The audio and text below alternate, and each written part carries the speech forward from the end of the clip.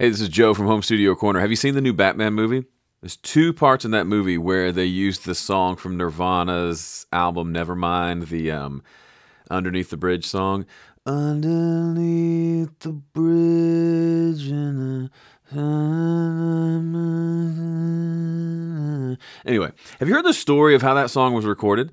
I got goosebumps just right now because it's such a cool song and it suits that movie really well.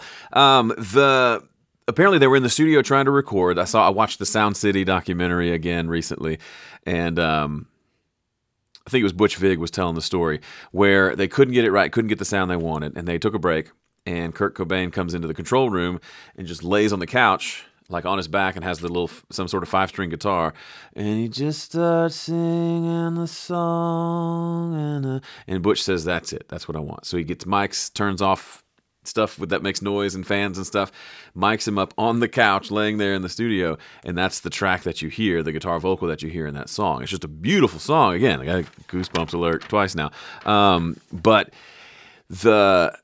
Anyway, that's not related to this video, sort of, kind of, but not really. So in this video, I want to talk about mixing, specifically one thing to make sure you do before you dive in and start mixing. I've talked about this before, but it keeps coming up, and I want to keep reiterating this point because it's really, really important and helpful. So in my 5-step mixing process, the first step is the setup, and I have a certain way that I like to set up my mixing sessions. Step 2 is the static mix, which is, I've talked about that a lot. It's this idea of let's just get the levels right before we start using plugins. Let's make sure that the level of all the drums are balanced together, and then let's make sure the overall drums are balanced against the bass, and so on and so forth for everything in the song so that we get it sounding as good as possible without plugins. Then we start adding the plugins. And step 3 is where we start adding those plugins by fixing any big problems we hear in the mix. And it's that between step 2 and 3, there's a big transition that has to happen. And I think for a lot of people, first of all, a lot of people will skip over that step. They will open up the mix, push the faders up, and start grabbing plugins and tweaking sounds.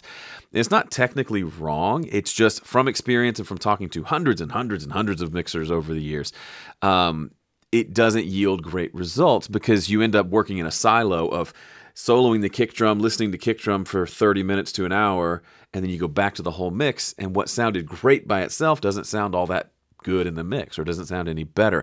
So we need to think of things in the context of the mix. So in my mixing course, I talk a lot about zooming out to hearing the entire mix and then figuring out where we're going to go, then zooming into the drums. And then if we need to more, zoom into the snare drum and zoom into the EQ of the snare drum. But then we have to, every time we zoom in, we've got to make sure we're pretty quickly afterward zooming back out, at least to the previous level, if not all the way back out. So maybe I'm working on the snare EQ, then I zoom out to the overall drum mix with all the drums, then I zoom out to the entire mix and see how the changes I just made affect the entire mix, because that's what really matters. But we need all those different states, right? I need to listen to the snare in solo sometimes to hear what's happening so I can know what needs to happen next. So that's part of what is kind of happening in the background during step 2, which is the static mix. As we're pushing faders up and we're soloing to see what that sounds like, and then we're unsoloing and putting it in its place, both in the level up and down and in the stereo spectrum left and right, up, up, down, down, left, right, BA, select, start. 2 selects if you're going to play 2-player. Anyway, while you're doing that, you're getting to listen to the tracks and see what's happening. And for me, I realize there's a kind of unspoken kind of step 2A that happens, which is what bothers you about the raw tracks. So this isn't a get it right at the source talk. I've done plenty of those, and I'll do plenty more, I'm sure. But as you're moving things up and you listen to the drum mix by itself and then the overall mix together, what are you hearing that's not right, that isn't the way it should be in the final mix?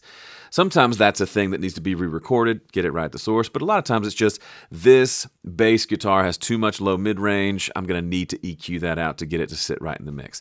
Those overheads are too boomy, I'm going to need to make note to kind of clean those up in the low end to work with my kick drum and the overheads and the room mics and all that.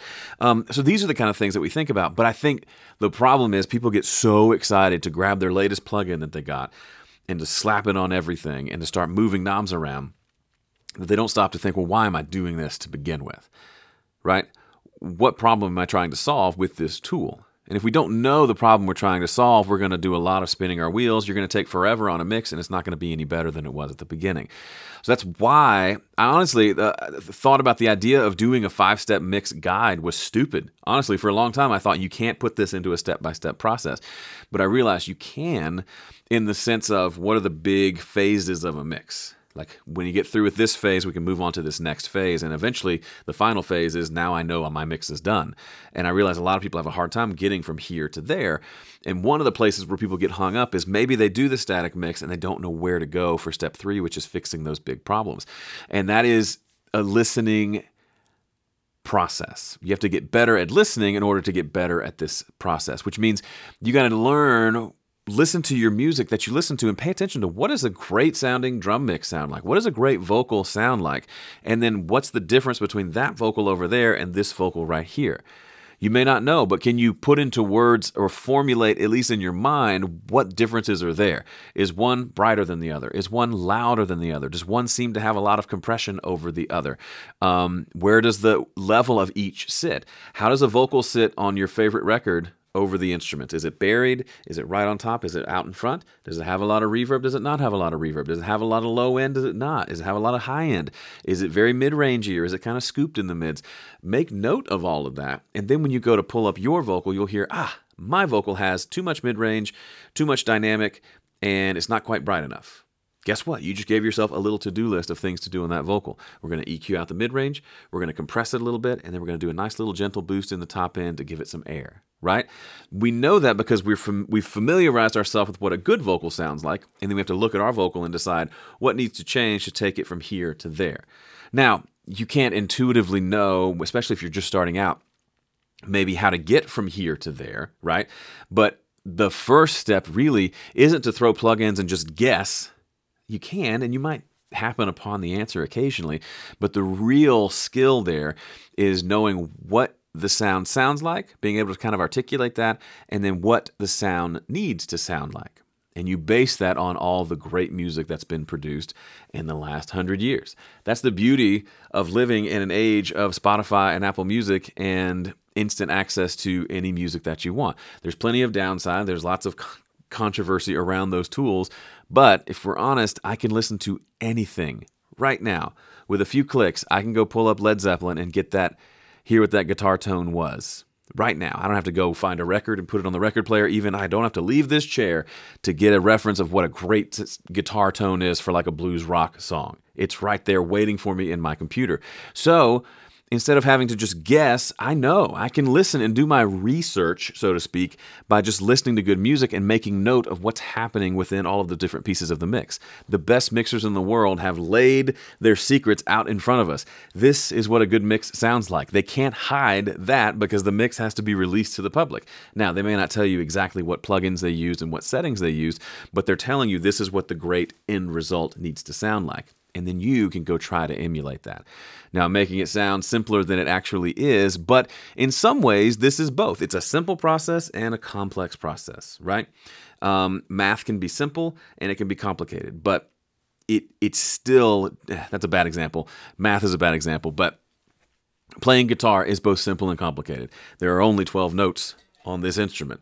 Right? There are only a handful of chords, and then within each key, there's only a handful of chords that work in that key. You know what I mean? So in some ways, yes, it's complicated, and there are infinite number of variations, but also it's fairly simple. It's kind of the same way here with mixing.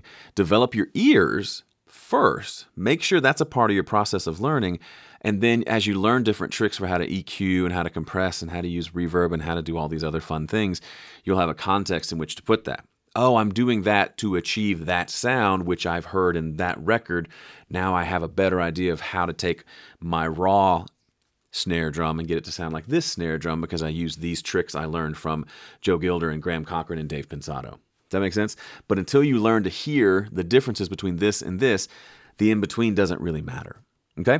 All right, that's it for this video. I know maybe this isn't the kind of thing you want to hear, but it's good advice.